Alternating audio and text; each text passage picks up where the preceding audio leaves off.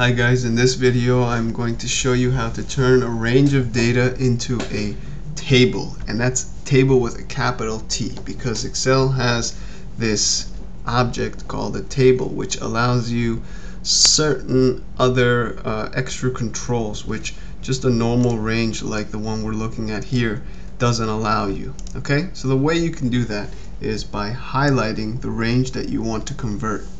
So highlight everything with the column headers, go over to the Insert tab at the top ribbon and choose Table.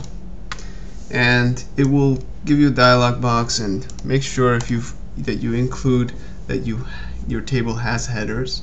Click OK, and you see it instantly made it look aesthetically pleasing. And you can play with all these. Let's pick something very exotic. We'll zoom in a little. So it made banded rows automatically, and it put these filter drop arrows here so I can filter as well. And there's a host of other things, like if I decide to add another line of data, it would instantly pull that into my table and allow me to incorporate it into with the format that I already had, so I don't have to reformat every time I add a new row or a row of data. Okay, so let's see that again. Okay, and if I delete, it actually keeps it. Okay, and I can undo that. Okay, now some of the capabilities that a table allows us. Well, when we click on the table, you see this pops up over here on the top right, a new ribbon, and this ribbon is the design ribbon. There's a bunch of things here I want to go over. First is the table styles, which you should have some fun with. Okay, and next thing is this little area over here called the table style options. Well, here you can check and uncheck and play with these things, but basically what these allow you to do is get rid of the header row, include a total row, which I'm going to go into in more detail. Make the first column of your data solid color, which will make it more distinguished than the body of the data. Right? In our case, that will make sense because this is a little different. This data over here is a little different than what I have over here. Okay? So again, this is what that did. Okay, and next thing is last column. In our case, that does not make sense, okay, to include another demarcation at the last column. All right, banded row columns, which will change the tone on every other column. Banded rows already is checked. As you can see, that's what that means. And that's really cool for reading data where your eye can follow across the line and not get confused and read the wrong row.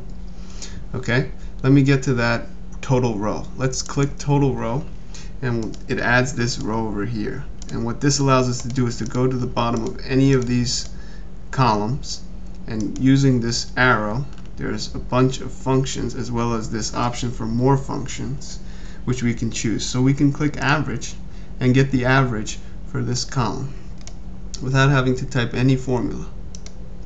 Okay, the next we can choose count for this guy, and we can choose sum for this guy. Okay, very easy to get totals, subtotals, and things like that. Okay, now let's get back to the design. We can export data here, and I'm not going to do much with that because that's going to require, that's more advanced stuff and requires a lot more setup. So if you want to export the data from here, there's other ways to do this stuff. I never use it this way. Another thing you can do is you can remove duplicates in these tools subsection. So if I click remove duplicates, it allows me to choose which column or columns I'm interested in, and let's just choose the looms, because in the looms we have many duplicates. We have like five Jettas, 5 Turks, 1 Marca, so it'll get rid of all the duplicates if I hit OK. There, it says 8 duplicates values found and removed, 3 unique values remain, which is what we expected. but I don't want that. I just wanted to demonstrate that. You can remove duplicates quite easily. You can summarize with a pivot table, which if you click this, it'll instantly take you into a pivot table, and you can play around with that. And there's videos on pivot tables, and pivot tables are even more important than tables. So I encourage you to watch that video I've made on my channel about pivot tables.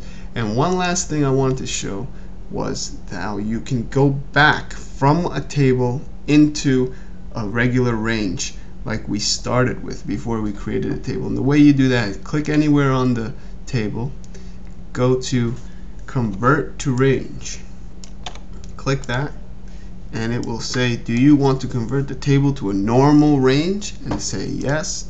And now it keeps the aesthetics, the visual formatting, but it's no longer a table. It's no longer a official quote-unquote table in Excel. It's just a normal range of data which we're used to using in countless examples we've done before. Okay? So in this way you can go back to an original range of data. So tables are quite useful, and you can see they do have their advantages. I personally very seldom use them, although I'm starting to see some of their value. I like to stick more with just the normal ranges, but there are some things that are more efficient to do in tables as opposed to a normal range. So I hope this video was helpful. Subscribe to my channel, watch my other tutorial videos in Excel, Access, PowerPoint, and Math. Till next time, have a great day.